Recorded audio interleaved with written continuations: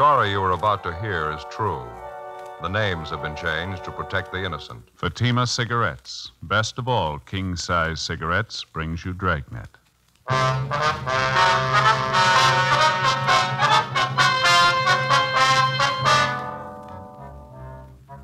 You're a detective sergeant. You're assigned to narcotics detail. You receive a call from a former suspect you arrested. He wants to meet with you. He claims he has information and contacts with a big narcotics ring. Your job? Check it out. Fatima, America's first, largest-selling blended cigarette. Now king-size. See the difference. Taste the difference. Smoke the difference. And in Fatima, the difference is quality. Yes, you get all the advantages of extra length, plus Fatima quality, which no other king-size cigarette has. Fatima quality that gives you extra mildness, a much different, much better flavor and aroma. Definitely the best quality in its class, but the same price as the cigarette you're now smoking. So compare Fatima yourself today. When you see the difference, taste the difference, smoke the difference, you'll switch to Fatima. Because in Fatima, the difference is quality. Ask your dealer for Fatima in the bright, sunny yellow pack. Fatima, best of all king-size cigarettes.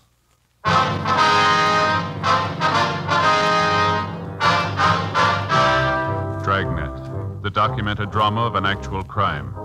For the next 30 minutes, in cooperation with the Los Angeles Police Department, you will travel step by step on the side of the law through an actual case transcribed from official police files.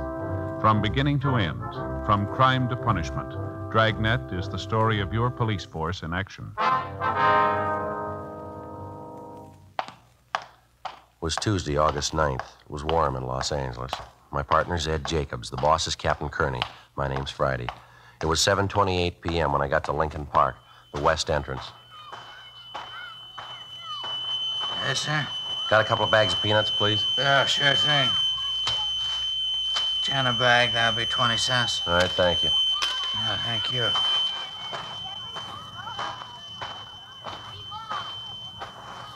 Hi, Friday. Jack? Would have come over sooner. I saw you walking around the park. Wanted to make sure you weren't tailed. Yeah, I made sure of that before I came in. Let's go over and sit down. Okay. Say, there's a lot of stuff just came in town. Some new pushers came with it. You know that? Yeah, I heard some talk. Like to knock them over? I got the contact. What's in it for you, Jack? A couple of reasons. Yeah? One thing, I'd like to pay you back. I got out of jail last week. I talked to the wife. She told me what you've been doing for her and the kids while I've been up. A nice family, Jack. You let them down. And you didn't. I'm not going to forget it. Wife still has that job you got her. The kid's asthma's a lot better, too. Appreciate you finding that place in Tahunga for him. It sure helped. I was glad to do it. Want some peanuts? Yeah, thanks. Now, what about this narco ring you mentioned? Remember Snuffy Breen? Yeah. You busted him the same time you did me. Got a year. Yeah. Just before I got out of county last week, he told me to go see a guy, get me a job. What kind of a job? Same kind you busted me on before. Pushing the stuff. What's the guy's name? Cadillac Red. Hmm? Yeah. New York, I think. Likes to drive big cars. I guess that's how he got the name. Hmm? What's the story on him? Red's been in town a month. 4 or 5 guys with him, all from the east. Red says they got a big one to unload, 6 kilos. Heroin? Mm-hmm. Mexican stuff. They seem to be having trouble. How do you mean? Finding pushers, setting up a deal. The only contact they had out here was Snuffy. He's in the can. They're shopping around. How about the more peanuts, Jack? Yeah. You talked to this Red, did you? Mm-hmm. What's he asking from you? Like I said, he wants me to start pushing stuff for him. He need contacts bad. I let him hang. I didn't say one way or the other. He's going to phone me tonight. That so? What do you figure you'll tell him? Depends on you, Friday. I know one thing. I'm not going to start pushing the junk again. You get around it, you handle it, you start to chippy with it. Before you know it, you're hooked yourself. You figure what you want to do, I'll help all I can. I owe you that much. You pretty sure the gang needs contacts? Hungry for him.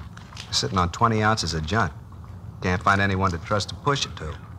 They got problems. Yeah. Think you could give me an office to him? Pass me off as a buyer? Friend of yours, maybe? There's a chance. How do you want to do it?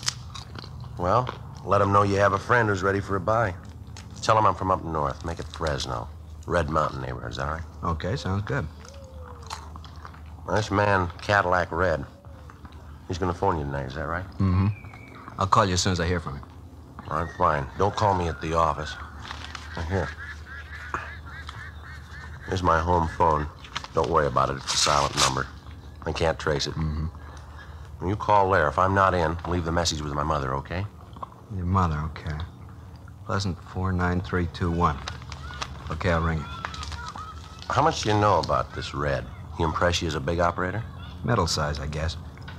He's out in New York, that's about all I know for sure. Same for the rest of the gang.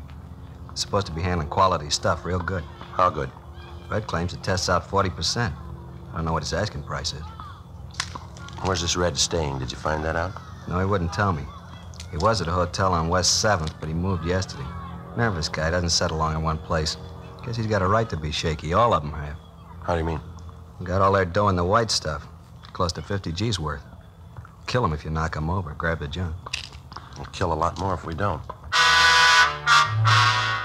Before I left our informant, Jack Wallace, we set up a plan for future contacts. In case of any emergency, I would not attempt to get in touch with him at his rooming house at 3rd and Olive Streets. Instead, I'd contact him at his work, the Joe Adonis Meat Market on West Temple, where he was employed as a butcher. Wallace also promised to try to get me a sample of the heroin from the narcotics ring. 10:50 p.m., I checked back in at the office and briefed Captain Kearney. Sounds a little fantastic, Joe. 6 kilos. If it's true, it's a break a cop gets once in a lifetime. Well, that's the way Wallace tells it. I can't figure any reason why he'd lie to me. How about this front man, Red? You checked him out yet? Well, Ed's checking him through the moniker file now. He's a New York operator. That's all Wallace could tell me. You got any idea where the plant is? No, I don't. Wallace didn't even know where Red was living. Red's supposed to have a meet with him tonight. I gave him my home phone, told him not to contact the office. You got any court cases pending? No, but I got 2 I was going to file on tomorrow. You better give me the packages. I'll have Lou Walters assign them to somebody else. You and Jacob stay with this gang, put them to bed, and get them up. All right. Wallace is going to try to get you a sample of the junk, huh? Yeah, he said he'd try. Captain, Joe? Hi. Hi, Ed. You dig up anything? I don't know. Found one Cadillac Red. Could be our boy. You get a mug on him? No, all we have is correspondence from New York. There was a warrant on him back in 1945. Same thing, narcotics. Later that year, the warrant was canceled. He was picked up. No disposition. You want us to radiogram New York for a rundown on him? No, let's not stir it up. Starting tomorrow, you two stay away from here. Get yourselves fixed up in a hotel room downtown. Let me know where you're staying. Okay. Call me at 2 o'clock sharp in the afternoon. I'll make it a point to be here.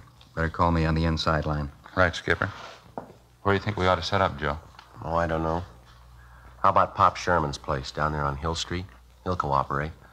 You know what that stuff did to his boy. Yeah, okay. You want to check in tonight? No, my wife's going to scream her head off as it is. You better make it in the morning, huh? All right with me. Narcotics, Kearney. Oh, yes, man. Just a minute. For you, Joe. Okay, thank you. Friday talking. Oh, yeah, Ma. Mm-hmm. Did he say what time? Yeah, okay. No, don't worry. I'll get a bite downtown, and I'll be home. Yeah, okay. Bye. My mother, Wallace just called my home, left a message for me. Yeah? He had the meet with Red. He's got the sample.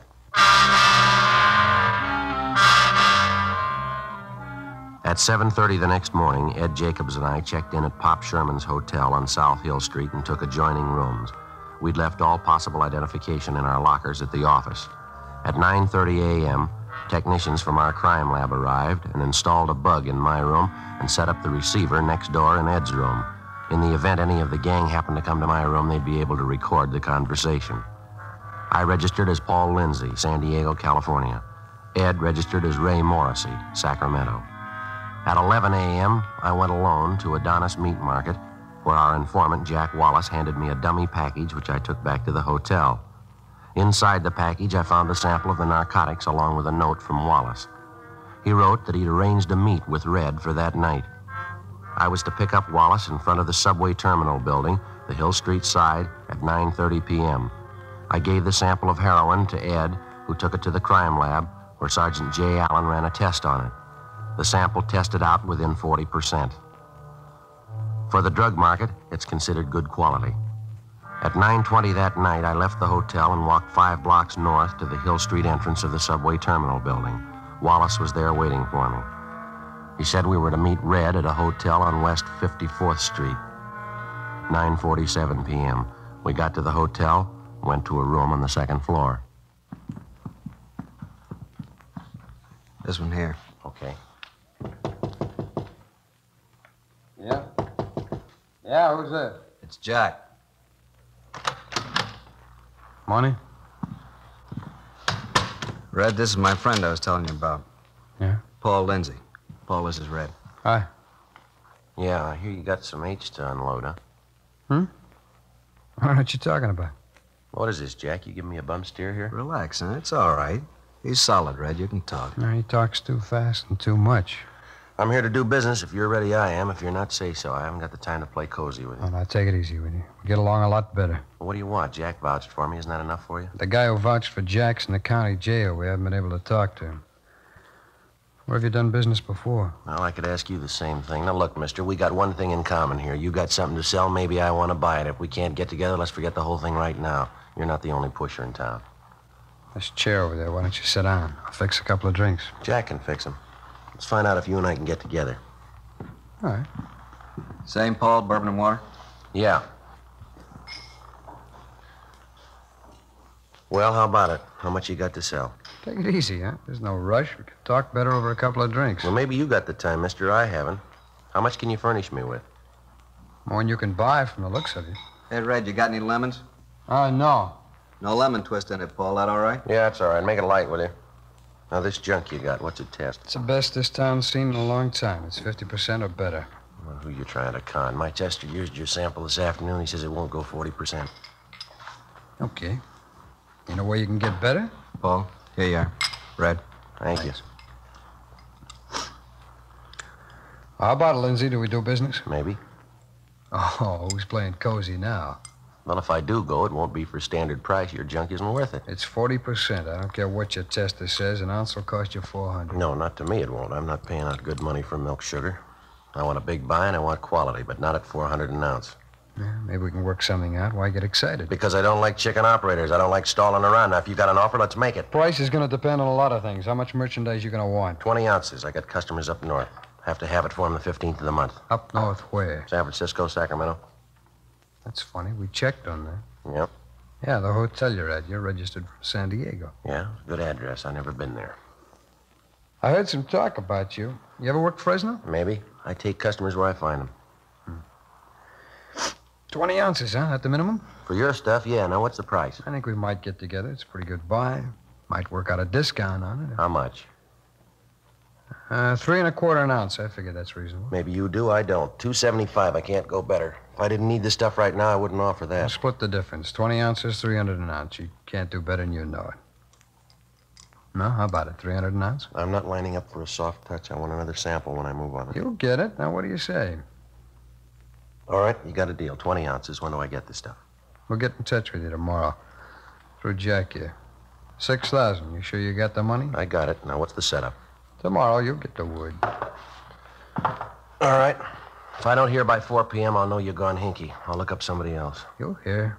How about it, Jack? You ready to go? Yeah, okay. See you later, Red. Jack? Yeah? You got a wife and a couple of kids. Mm-hmm. That's right. How are they, Jack? Okay, fine. Why? Nothing. I'll talk to you later, Jack. 10:40 p.m. The informant, Jack Wallace, and I took a cab back downtown, and I dropped him off. I got to a pay telephone, called Captain Kearney and my partner, Ed Jacobs, and we set up a meeting. 11:20 p.m. The three of us met on a side street out in the North Wilshire district, and I briefed them on what had happened. In order to prevent any possible harm to either Wallace or his family, the captain told me he'd have them placed under 24-hour surveillance. His children would be kept under observation going and coming from school. The next morning, I stayed close to my hotel room waiting for a contact from either Red or another member of the gang. 1:05 p.m. Hello? Lindsay, this is Red. Yeah. That talk we had last night, you still interested? Well, yeah, aren't you? I'll be out on Mission Road 11:30 tonight, west end of the park out there. You'll get your sample. Mission Road. All right. You gonna be there? No, How I know your man? He might make a mistake. he won't make a mistake. He knows you. I hung up the phone and checked with Ed Jacobs next door to see if he'd picked up the conversation on his receiver. He told me he'd notify Captain Kearney of the plan for that night and that the captain would be in the office if I wanted to contact him on the inside line. As soon as I picked up the sample of heroin, I was to return to my hotel room, and Ed would immediately take it back to the crime lab for analysis. 1:30 p.m. I left the hotel, went downtown to a payphone, called home, and talked to my mother. She said there hadn't been any phone calls. I walked around for a couple of hours, went to a late afternoon show, and then I went over to Frank Tang's place for dinner. 11:15 p.m. I caught a yellow streetcar going north on Main Street and rode to the end of the line on Mission Road. It was about 300 yards from there to the designated meeting place, the west end of the park. The place was dark, completely deserted. 11:25 p.m. 11:30.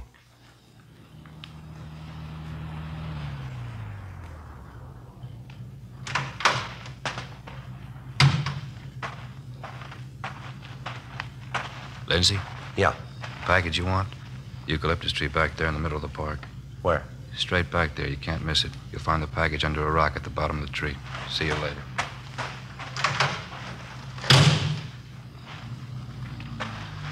I started to cross the park. The eucalyptus tree he'd pointed out was about 200 feet from the edge of the road. There was a narrow path hemmed with shrubbery leading up to the base of the tree. There was a large rock beside it. I bent down and looked under the rock. There was nothing there. I started to turn, but it was too late. All right, wise guy. Give him the boot stand. Give it to him. Shake his pocket, Stan. No identification on him. He's clean. Let's go. He's got his sample.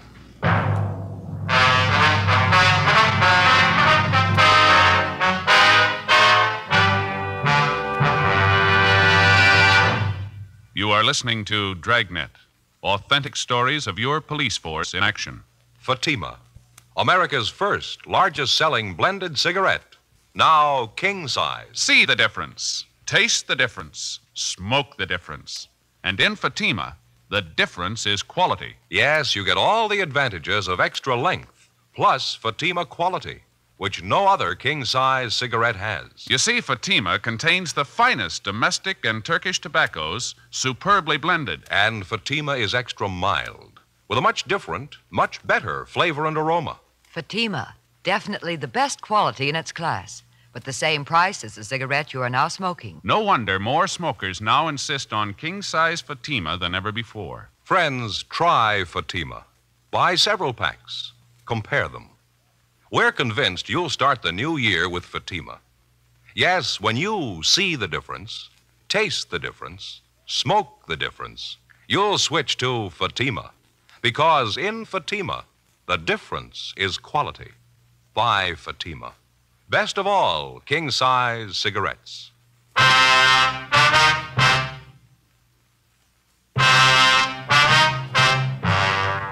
When I came to, it was a few minutes past midnight. The bruises on my face and head were beginning to swell. I felt dazed, sick to my stomach. I made my way out of the park and down the road to a public phone booth where I called my partner, Ed Jacobs. He came out right away and drove me back to the hotel. Ed put in a call to Captain Kearney, and he made arrangements to have a doctor sent over to examine me. He treated me for numerous cuts and bruises about the face and head and the upper part of the body. There were no serious injuries. At 10 minutes past 1, Captain Kearney called back and wanted to know if Ed and I could meet him at his home. He didn't want to take the chance of being seen around our hotel. Ed and I drove out to his house in the Silver Lake district. Come on in. Sit down. Yeah, thanks, Skipper. How do you feel, Joe? Well, my side hurts a little. Fair, I guess. Yeah, they really gave you a working over. Did you recognize any of them? Yeah, one guy. I don't know his name, though. What do you think, Skipper? Round up the whole bunch of them? No, that's not going to help any. Suppose we pick him up now. What do we got on him? A misdemeanor, battery, 30 days in jail, and they're out again. We're right back where we started. What do you figure's wrong, Joe? Think they got hinky? I don't know. I can't figure it. I think you better take a couple of days off, go home and rest up, let some of those bruises heal. The whole thing could be blown by that time. The deal will be cold.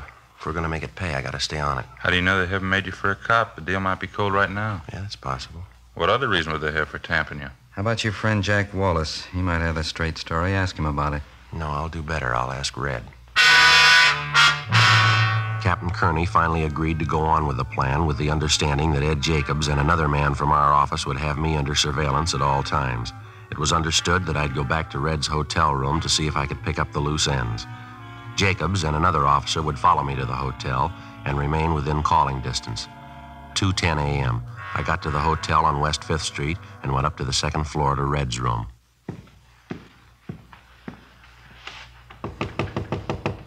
Yeah, who's there? Lindsay. How you doing, Lindsay? You lousy pig.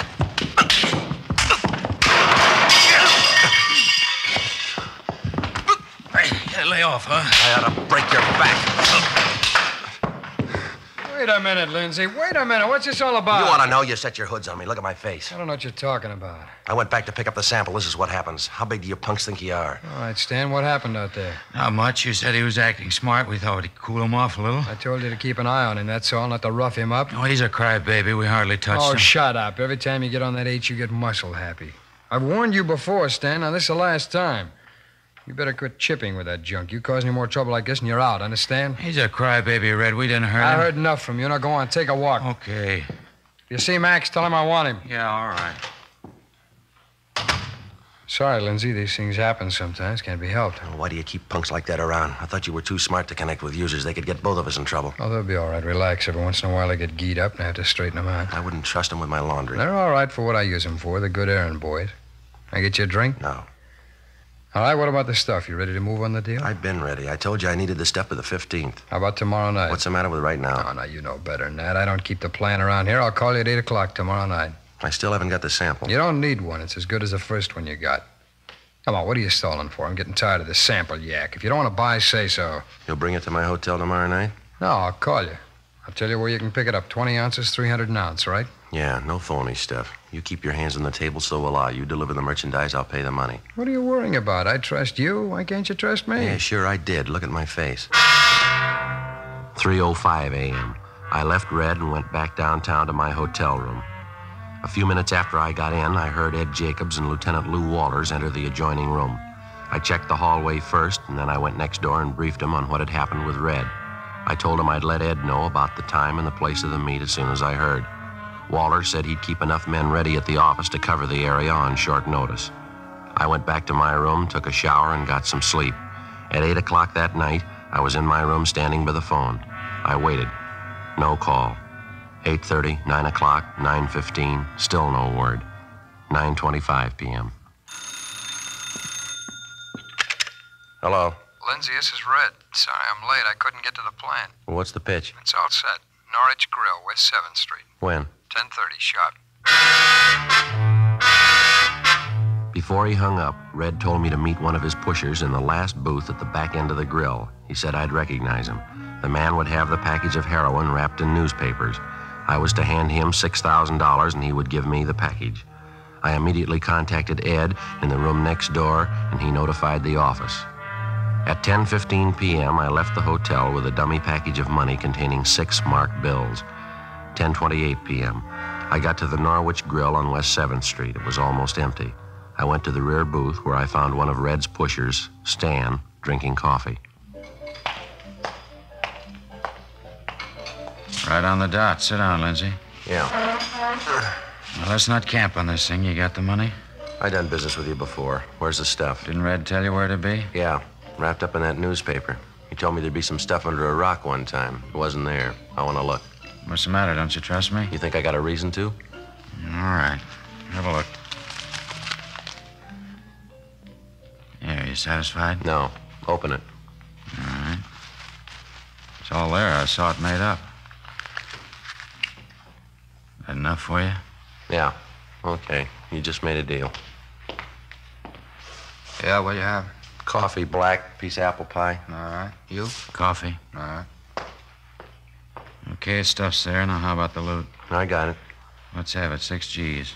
Red wants me back in a hurry. Well, relax. We'll have some coffee. This is a big deal. Money. Now, how about it? All right. There you go.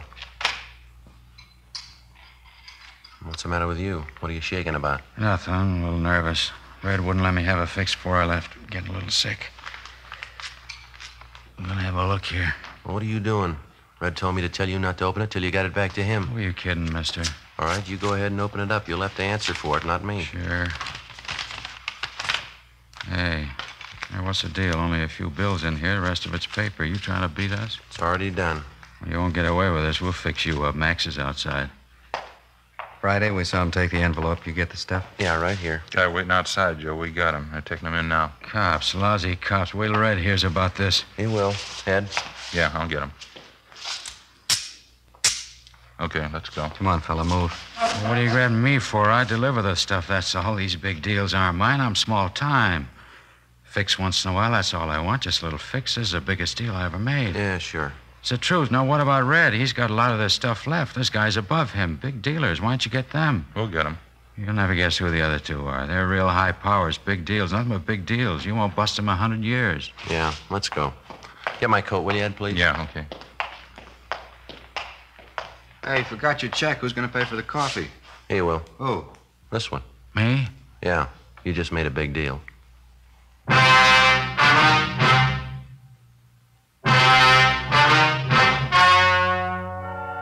The story you have just heard was true. The names were changed to protect the innocent. On August 13th, the booking was made at the Los Angeles Police Department, Watts Substation, City and County of Los Angeles, State of California. In a moment, the results of that booking. And now, here is our star, Jack Webb. Thank you, George Fenneman. Friends, last year we were honored with thousands of letters from listeners all over the country. Letters telling us that you've bought Fatimas and you find them the best of all king-size cigarettes. Well, thanks to you and the many thousands of other smokers who have switched to Fatima. Now, if you haven't tried Fatimas yet, make this your cue for the new year. Next time, get yourself a pack of Fatimas. Compare them. See the difference. Taste the difference. Smoke the difference. And when you do, I'm convinced that you'll switch to Fatima. Because believe me, in Fatima, the difference is quality.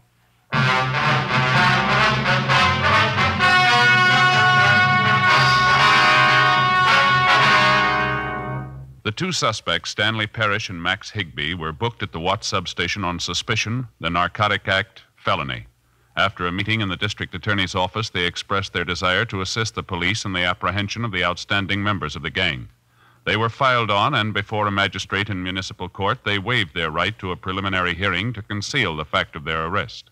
Next week, The Big Red, Part 2. Ladies and gentlemen, to build our strength against aggression, we must equip our armed forces with the weapons of war. At the same time, we must produce adequate supplies of civilian goods in order to keep prices down and defeat inflation. We can meet this double challenge by raising our productivity, by turning out more goods and services for every hour we work, and by refusing to let up until our nation is secure. Remember, the better we produce, the stronger we grow.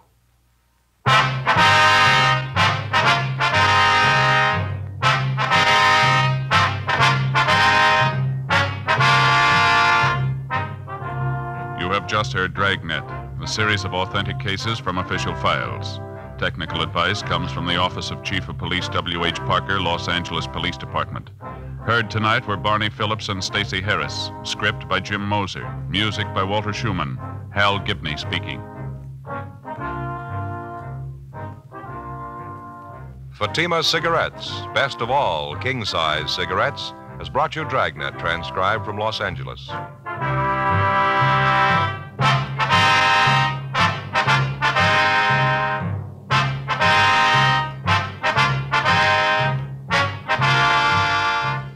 Every day during every one of your waking hours, NBC broadcasts the very finest in comedy, mystery, music, drama, news, and programs of public service.